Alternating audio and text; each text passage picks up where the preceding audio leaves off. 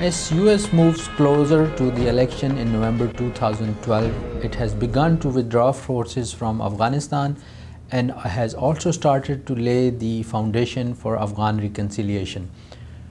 The path to reconciliation is not going to be any easier than the military approach. In a series of articles, Polytech will examine the Afghan reconciliation process. Recently, two important meetings were held signifying the path towards political solution: the Istanbul Conference and the Loya Jirga in Kabul. The Bonn Conference is scheduled for early December. The US withdrawal from Afghanistan and reconciliation revolves around several key areas. These are the intra-Afghan political dynamics, the shape and size of US presence in Afghanistan after withdrawal in 2014, the role of regional stakeholders in Afghanistan, the process of US military withdrawal, the involvement of various Taliban factions in the political reconciliation and the role of Pakistan, and lastly, the tussles of emerging and established powers. For the purpose of this episode, we are going to focus on the negotiation tactics that different stakeholders are preferring. For example, should the negotiations be first held at the regional level and then move to the intra-Afghan level, or the other way around? According to our recent analysis, it appears that US would prefer first holding regional discussion and then moving to negotiations within Afghanistan. On the other side, Pakistan seemed to prefer negotiations within Afghanistan first and then move to the regional level.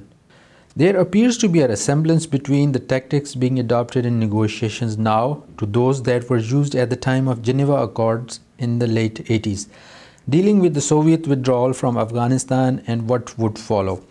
The Mujahideen did not directly take part in Geneva talks, and that part was mostly handled by Pakistan and the US.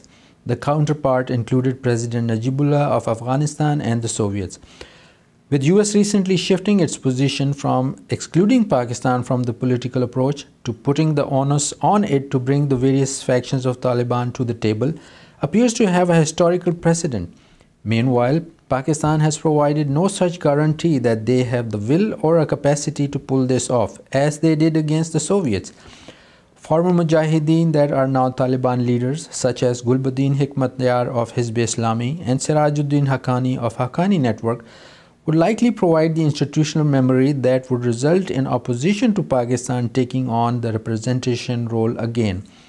The progress in the reconciliation process is going to directly impact the pace of US withdrawal. US does not want to reduce its military leverage before a solution is in sight. However, continuing with the military tactics is likely to continue to complicate the reconciliation process. For example, Taliban continue to demand withdrawal of all foreign troops before peace talks can be held. On the other hand, mishaps have also continued. For example, in Mohammad Agency today, approximately 28 Pakistani troops were killed, likely as a result of a miscommunication. Nonetheless, it probably would have an impact on the upcoming Bonn Conference. Polytech will continue to monitor the Afghan reconciliation process and will be updating you in the next episode.